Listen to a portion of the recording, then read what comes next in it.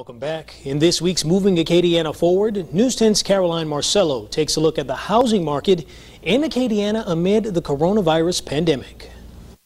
Naturally, people are pushing pause due to COVID-19, and it's understandable. But right now, people are looking at their choices, reviewing their options, and ultimately making a decision to buy. And the market is starting to show us some of those, some indicators that way.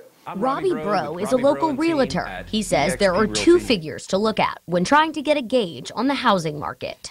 Number one is the new home sales that are coming onto the market or listing signs that are showing up in the yard, and that's down 10%.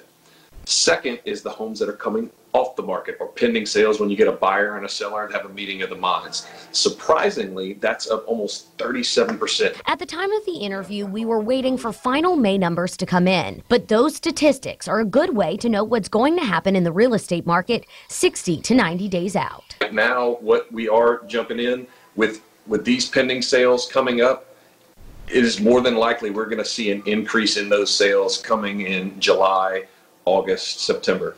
May versus May, 19 versus 20. May was our best month by far last year, and naturally we're competing against the best month in the middle of a quarantine. So we're going to see a little bit of a dip for May's numbers, but the thing to focus on is not the sales, it's to look forward, which is the pending sales, homes coming off the market. So things are looking good. Breaux says when you have inventory going down and homes coming off the market going up, what happens is you can see a shortage in supply. Moving forward, that could mean pent-up demand for homes in March and April. In Lafayette, Caroline Marcello, KLFY, News 10.